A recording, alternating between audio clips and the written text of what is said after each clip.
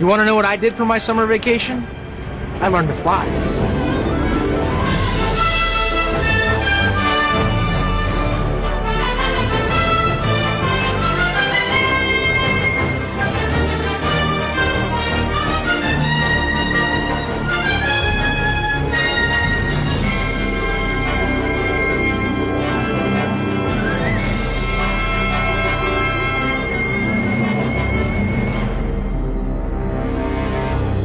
We felt we had to clearly give people a Superman element.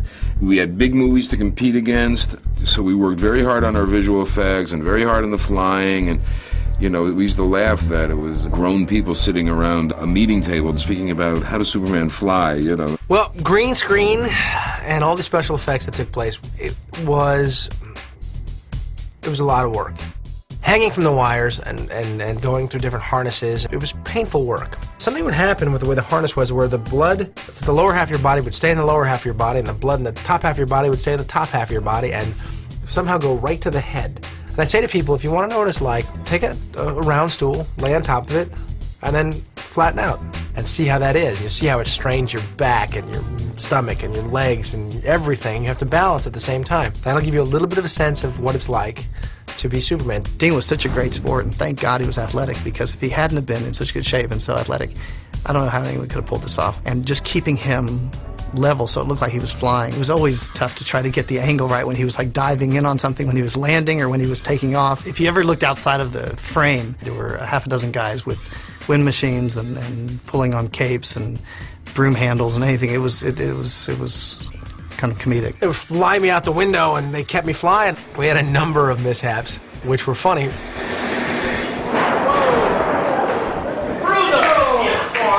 in the hands of them, the people who know more about special effects and the emulsion, the visual trickery, and the electronics, and so on, than you do. So you have to trust them to tell the story. They did a good job, and I can't complain. And was it as good as it could have been?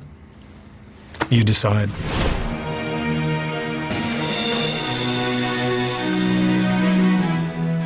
First time I was in the full suit was when I fly Lois through the opening windows at Daily Planet, and it became, you know, one of our most famous shots, carrying her in and bringing her down. I remember many times, probably including that time, having to have great leaps of faith to trust Dean to hold on to me. I mean, I was always independently wired, but he really did have to lift me and hold me in place a lot. It was a good thing he was a jock. And I was carrying her, and she was also on wires at the same time.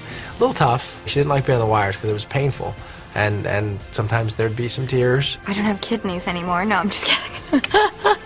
I'll never have children. No, I did. I had one. It was funny, though, with Terry Hatcher, because she was complaining that she didn't like the harness, it didn't fit her, it didn't work. When we finally pullied her up there, she started screaming on the stage, "Deborah, Deborah, Deborah," and I looked up and she went, "I love it, I love it." I just remember that shot being so like that's when you stepped back and everybody just knew it. Everyone just knew right there it was going to work. Just what's better than that? One day I read the script and I thought, oh my God, am I going to get to do this? And they said, yes, you're going to get to fly. So they took me over to the Superman soundstage where they had the green screen set up, and then they said, okay, we're going to fly you. And they just took me out on this boom, and they flew me back and forth across the green screen. And they had wind machines blowing and smoke machines, and oh my God, I felt, you know, like I was reborn. I wrote, he is thinking, and he walks up the wall and he hangs off the ceiling, because I thought that would be interesting. I had no idea that 12 hours and hundreds of $1,000s later that special effect would be so difficult. The idea that he would stroll around his walls is terrific. That's Deborah. Our execution was great, but her notion is great. We used what's called a gimbal room, where it's basically a giant room where they can turn it as we go. And roll. It was huge. They were building it, and so the stage was gimbaled, so it actually moved. But the camera is also mounted on one spot, and it'll go around. So it'll look like it's always on the floor. Your timing had to be right on with the people who are turning the gimbal. And you want it to look natural and put your foot up at the right time as the whole world is really changing. It was fun. It was really fun.